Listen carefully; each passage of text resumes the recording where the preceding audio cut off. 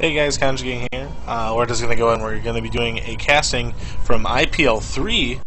We're going to have a great match today. It's going to be a TVZ on Antigua Shipyard. Cross-spawns are enforced, as you can see on the mini-map here. But let me go ahead and just introduce these players here. Spawning to our northern 11 o'clock position, we have Ghost King Prime, or Beyond Prime. Spawning as our Red Terran. And then spawning to the south side here at the 5 o'clock position, we have our Blue Zerg, Boom Boom Prime. So, two teammates here today battling it out, and we'll see who is able to come out on top. If I had to choose one player right off the bat here, just a blind guess off of what I already know from watching StarCraft, analyzing StarCraft, and just being a caster, I would say that Boom Boom actually has the advantage, because I know for a fact that his best matchup is Terran. I've seen him play multiple Terran games. I know that that's definitely the match I believe that he feels most comfortable with, and I definitely think that he shouldn't have a problem taking out Ghost King, because I'm pretty sure Ghost King, I'm not 100% for sure, but I'm pretty sure that his best matchup is actually Protoss. So we'll see how this goes here. On Antigua, very easy to take fast expansions, as we see Boom Boom doing here, taking a 15 hatchery, and we should see a pool followed up by that here momentarily. For Ghost King, we are seeing a 1 rack being built here, and then this looks like Boom Boom had sent out an Overlord here for a scout. He is aware, that it is cross spawn, so that's good. So that will give him some vital information on what Ghost King is going to do here, sending out his first SCV here to scout, and we'll see if he'll be able to scout this early hatchery by Boom Boom. And here we do have the pool going down, and we also do have 3 drones going on gas, so I'm sure we will see speed right away for some early harassment. This is a pretty good map. I'd say this map isn't super good for Zerg. I don't think it's bad, but I definitely think that it's Terran favored versus Zerg, at least. Just for the wide open drops and everything. But I mean, once they get mutas, if the Zerg goes with mutas, I mean, it's really easy for them to harass with mutas. So he did see that hatchery go down and just about to be finished here, and he also does see the spawning pool just a little late.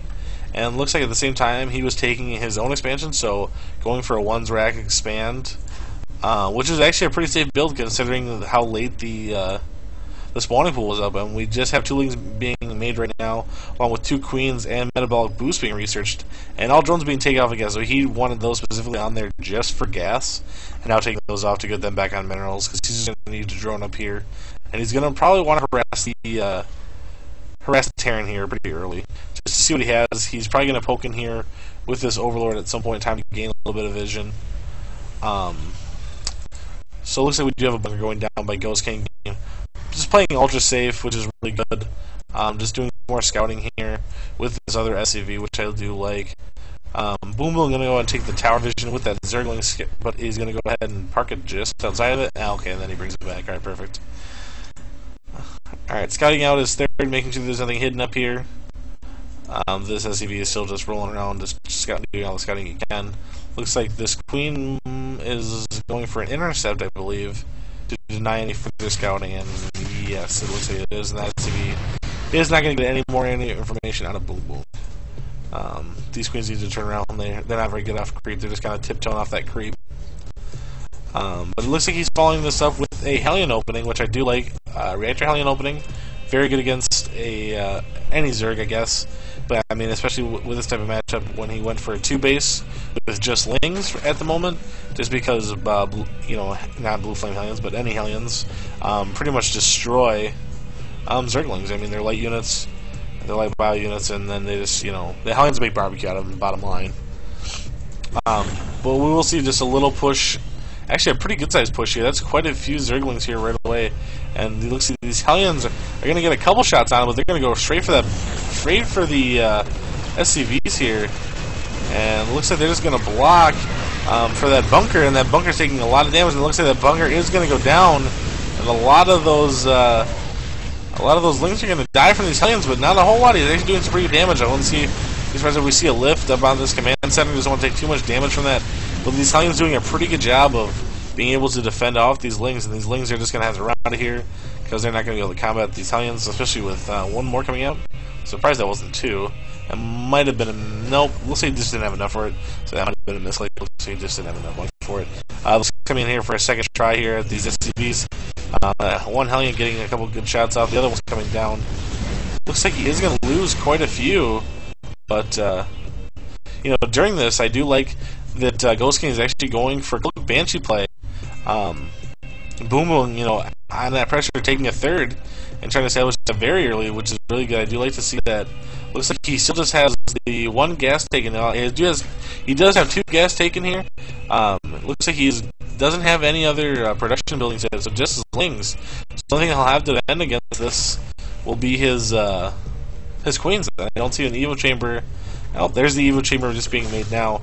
So we'll see if he can get spores up in time to block this. But Ghost King going to push out with these Hellions here, maybe just do a quick scout, see if he can't find these Lings, and he is going to meet the Lings head on. Oh, and so many Lings that are going to die there, losing just... I actually didn't lose any Hellions, just took a little damage on the one, but so many Zerglings going down, and that was just a brutal massacre. Those Zerglings, they were just barbecue right there. Throwing down a defensive spine crawl here by Boom Boom. I do like that choice. I actually don't like the choice of his Evo. I think he should have placed that more towards the ramp here, but that might just be me. I don't play Zerg, but that would have been my best guess where to place it. But he does have a Spore Crawler and a Spine going down here. For this Banshee, this is doing so much damage, up to 5 kills. Taking a lot of damage, but that Spore Crawler just coming up just in time to be able to force that Banshee out. So, pretty good play. Boom Boom did a pretty good job holding that. He didn't lose a whole lot. He did lose a couple workers, and he has quite a few Lings, but not something that he can't replace. Ghost King going to go ahead and take his third off of this expansion here, and looks like he is going to go into just some Marine production here, grabbing some stim. I do like that choice. Looks like we do have some Lings doing a run by in here, and we'll see they're going to take out quite a few. Oh, actually, those Hellions, I didn't even actually see those in there. Those Zerglings are actually going to do a whole lot. They are going to kill a couple SCVs, and actually they're doing a better job than I thought they would be doing, taking out almost all those Hellions. I think, oh, that Hellion was able to kill off those last 5, but there are a couple of them being annoying up here. It looks like they will be taken out quite fast by that Hellion and that Banshee. So but that was actually really good harassment. I did really like that. He killed quite a few workers on that push there, so I did like that. I mean, these trades that he's doing aren't unfavorable. I mean, he is doing a pretty good job. Oh, I do like Ghost King denying the spread of this creep, denying it as possible here with his Banshee. He does know that the Spore Crawlers are there, so he's going to have a hard time getting some shots in, but I do like his choice to go ahead and try to see what he can get nonetheless. We do have a Spire going down for Boom Boom, so we might see some Corruptor come into play here. Especially since he did see the Banshees come out. We might just see some Mutaplay as well. I'm assuming we'll see Mutaplay, because we didn't see a whole lot of Marines. Looks like he does have tanks now. Is he getting... Yep, he is getting Siege Tech. Looks like Stim Tech is just about done, along with shields and weapons. They're about halfway done each. So, I do like Ghost King's place here, but I think that Boom Boom is in a far better position, having just a little bit of a supply lead. Not by a whole lot here, with a second hatch going on that macro hatch. He's going to have so many, free supply to do whatever he feels like here. And we'll see what he donates it for. He does have, let's see, all in gas, I believe. Yep, he does have all his gas taken. And with a big bank like that, I'm pretty sure that he is going to be going for the Mutalisks there. And we'll see if he doesn't get the Greater Spire. We'll see if he doesn't tech into Hive and go for the Broodlord. These Banshees doing a good job of just scouting, just kind of being on the map. If they need to, they can just cloak. But these Lings are going to take out a couple of those Hellions we're seeing in the middle of the map here. And we're going to see another run by here on the third. And the third is not very well defended here.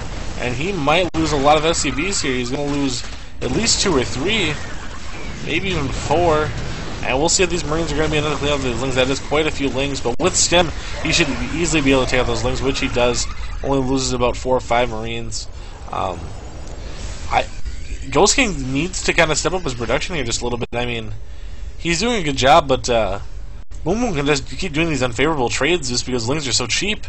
You know, doing these runs by, he's killing so many workers. You know, I'd like to see Ghost King kind of come in here for some more harassment of his own.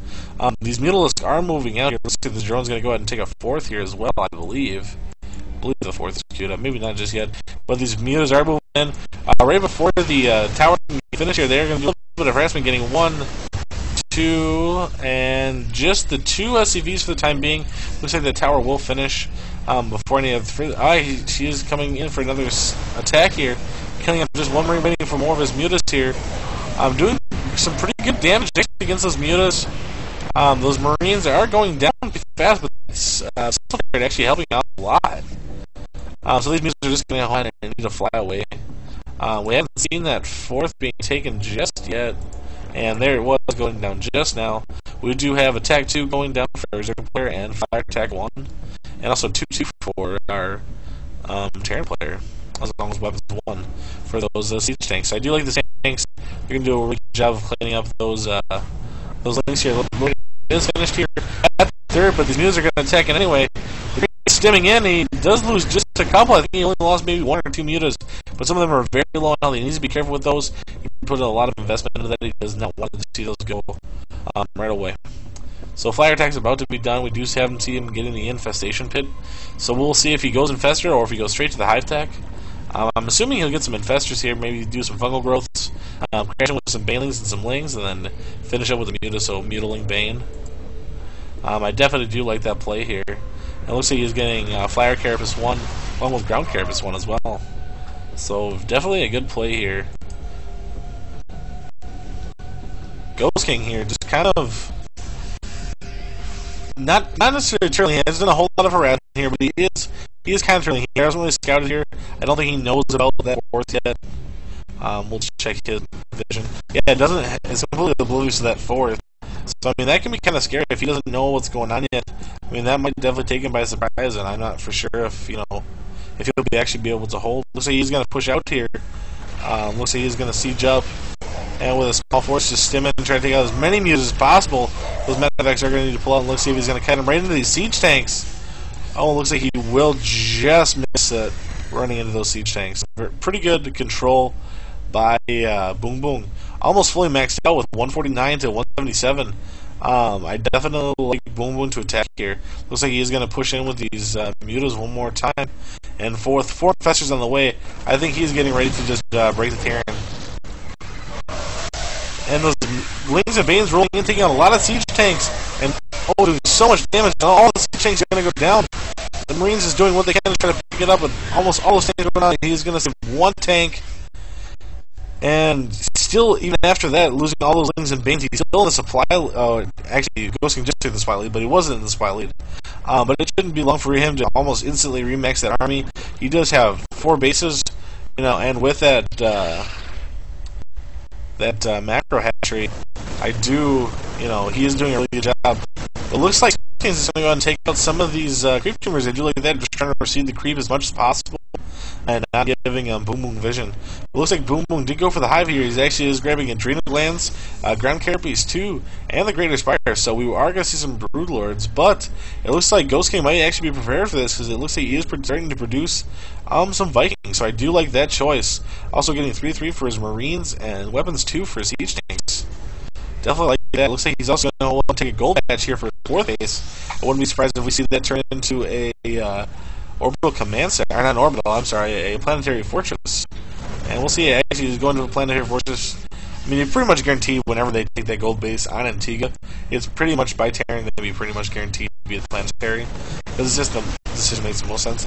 A little push going in, losing a couple of Lings to the fire there of the tanks, but looks like he's going to try to set up maybe a little bit of a flank here, and coming from the side, those tanks, were not sieged. He actually missed a little bit of timing there. I do like the Infestor Ling Muta Bane combo here.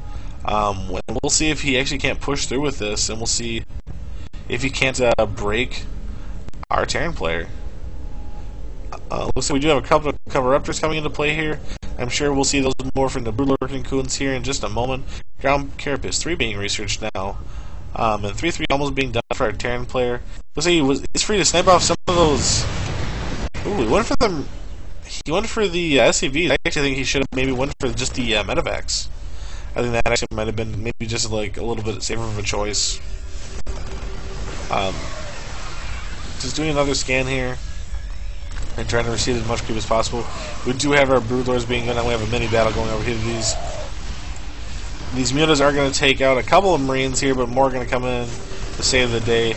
I'm just trying to receive even more creep. One Broodlord finally being done, the other one about halfway done here. Using a couple Banelings here to try to clean up those Marines. He wants to keep that creep spread as strong as possible. He really needs to keep it out there because that's what gives him this huge advantage. Those Corruptors are doing some good job against those Vikings, making room for these Broodlords to get in there and start taking out these Marines and these tanks.